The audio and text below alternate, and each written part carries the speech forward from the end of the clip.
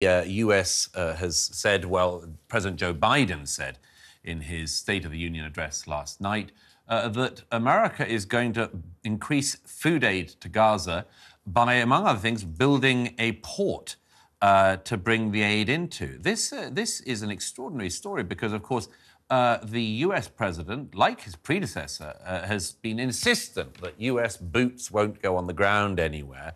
And although it seems that they might not be exactly on the ground in Gaza, US boots will certainly be in the port and very near the ground. Esther, do you see this as an important escalation of American involvement in the Middle East? Well, it's completely impractical. I think it was Colonel Simon Diggins who said this is not sustainable, and I think that's the sort of key word to take away from that: not sustainable.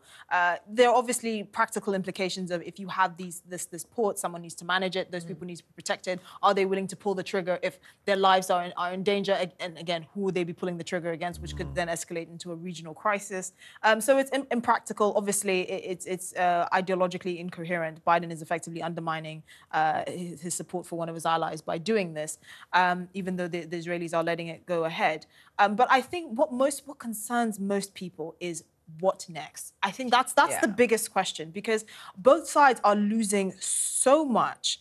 I mean, you know, I was reading a statistic that 200,000 Palestinians that work in Israel from the Gaza Strip can no longer work in Israel. And that's affecting farming in the region. That's affecting the Israeli economy. That's affecting, you know, this conflict is affecting the tech industry in Israel, because so many of the people that work in tech are reservists that are now fighting in Gaza. This cannot be allowed to go on. I mean, if he's doing this, if he's building this port, what most people are thinking is, oh my God, do you expect this to go on for more months? Well, that's it. How temporary is temporary? Yeah. Because it's quite a structure to go and put up in the first place. It is quite something to say to Israel, we are just going to ignore you and we are going to do this. Because one of your allies is sort of saying, no, you know, can we just calm this down? We need to come up with a solution. And America is just sort of rowing in and doing as it pleases. And I find that really difficult to understand how Biden thinks that he can get away with. I have to say, it's extraordinary as an example of mission creep. I mean, you know, that's the thing that the military and politicians are always most in fear of, is mission creep. The number of times that you send in a small force somewhere and before you know it, you're dragged in. Almost every conflict is like a kind of quicksand. Yeah. It's extremely hard to get out of once you start, whatever the validity of it when you've started. I wanted to pick up one thing you said, Esther. You referred to the workers from the Gaza Strip. That's a very, very important and underreported on story. Just before October the 7th, there was meant to be another increase of Gazan workers, Palestinian workers working inside Israel and getting the permits to do so.